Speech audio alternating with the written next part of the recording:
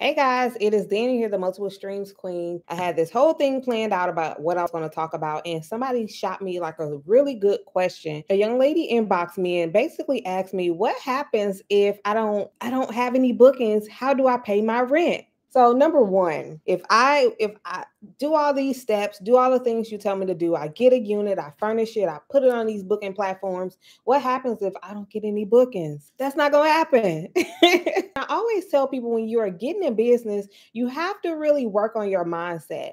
Don't go into it already defeated before you even started, right? Because then that's just going to make you not want to start.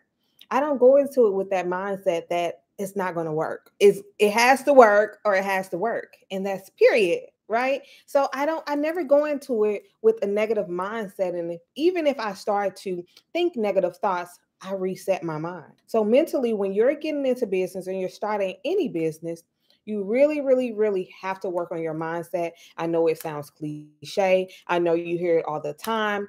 But at the end of the day, if you going into business with a defeated mindset and you're saying it's not going to work, it's not going to work, I did the numbers and it's not going to work and it's not making sense, guess what? It's not going to work. When you realize and you understand how powerful your words are, you will start to talk different. You will start to think different, right? You will approach things differently.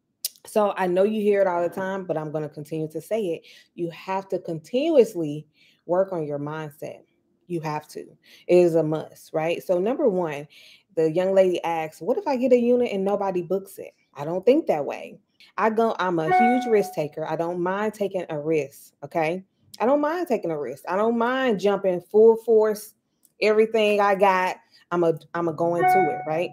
I don't go into it with that mindset that it's not going to work. It's going to work. And if I have this unit and I'm responsible for this unit for an entire year, right? I'm going to figure out how to make it work, right? So let's kind of dive a little bit deeper in that. If you're going into it with that perspective and you are a cautious person, let's just say that you're cautious, make sure you have cushion. Right. So if you did all the proper things that you were supposed to do, you started your business, you structure your business right, you approach complexes, you approach landlords, and somebody gave you a yes. You signed that lease, you got everything in there, it's furnished, it's ready, you got the photos, it is listed and you're not getting bookings. Always have some type of cushion or savings for just in case. 9 times out of 10 though, that's not going to happen. But always go into it with some just in case funds. Right? You never know what's going to happen. And I always tell people, don't worry about trying to utilize all of your personal cash, right? Have access to other people's money. Credit cards, lines of credit will be a lifesaver when you're starting your business. Stop trying to go and spend all of your funds to start a business because you're looking at it as debt and you don't want to go into debt. I believe in there's a such thing as good debt, that being credit, utilizing someone else's money to strategically start and grow my business. I said strategically. Have a plan. What is your plan for paying back that money or paying back or paying down that debt, right? So don't just go and get all these credit cards and you have no idea how you're going to pay, when you're going to pay. You're taking the profits that you're making from your business and you're just splurging on life and you're not paying down this debt. Okay, so strategically have a plan set up for how you're going to pay down that debt. Don't go into it with a negative mindset, right? Every single morning, I have to get my mind together and I say my affirmations. Like, even if I start off with a crazy day, I catch myself and I'm like, because I'm human. Like everybody else, I am human. I catch myself and I reset. I mentally reset, even if that takes me 5 or 10 minutes, stealing away time just to go meditate. Right, to go and say or listen to my affirmations. I have a list of affirmations that I say, and I actually have a voice recording of myself saying those affirmations, and I listen to it over and over and over again. Or sometimes I just say them aloud. You continuously tell yourself something, eventually you'll start to believe those things. The same way with negative thoughts. If you continuously tell yourself that it's not going to work, I don't have the money, I don't have the credit, I can't find it, I can't do this, guess what? Those words are going to come to life. There's so much power in your words, and you don't understand your subconscious mind is eating up those thoughts. Every thought that you have that is negative is soaking it all up. You have a million thoughts going through your mind So when you feel like it's turning negative or you're being a little bit too harsh on yourself, reset, reset. I reset multiple times throughout the day, and I have to tell myself, I am grateful for this moment. I am grateful for this moment. And if I need to say my affirmations, I get into my affirmations. But I remember who I am. I remember what I am capable of. I remember what I have done and what I am doing. I remember my mission and my purpose. Even when I want to give up, I can't give up. I don't come too far to give up. So don't go into it with the mindset, oh, if I get a unit, what if nobody books? Somebody's going to book, right? So let me kind of tell you about how Airbnb works, right? When you're listing on on their platform, just as much as you want to get bookings, they want you to get bookings because they're making money off you getting bookings. So there's something that you can offer is a 20% discount for the first 3 listings or the first 3 bookings that you get on their platform. So what does that mean? When people are searching in your area, the way Airbnb's algorithm is set up, if I go and I type in Miami homes and I'm just scrolling through Airbnb and looking at stuff and, looking through pictures and I don't pick any place or reserve any place, Airbnb is going to send me an email like, hey, here are your homes for Miami. This one is offering, this new listing is offering whatever discount. This one has this. They're going to highlight some listings.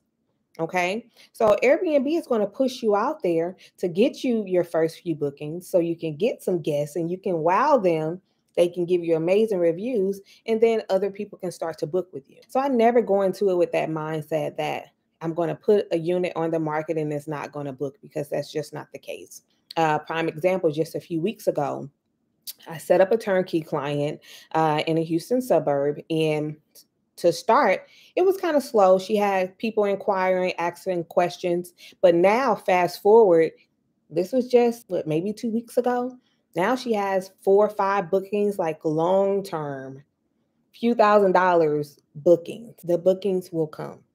Your guests will come. Keep that positive mindset, but also remember that this is your business. If you're not willing to show up and show out for your business, why would anybody else want to? Right? I tell people all the time, if you haven't exhausted all your resources, what are you doing? Another day, I'm going to go over how you can try to keep your unit booked, having your business model, having a niche, connecting and talking to people. Tell people what you're doing. If they don't know that you're a corporate housing company or short-term rental company, how they going to refer clients to you? Open up your mouth, right? But never go and start any business with the mindset of, what if it doesn't work? Just prepare for plan A, plan B, and possibly a plan C. So if you're going into it, have a cushion, have access to funds. So hypothetically, worst case scenario, if something happens and you can't utilize your unit, you can still pay the rent. You got to get creative and think outside of the box. That unit will book. Somebody's going to pay to stay or do something in that unit.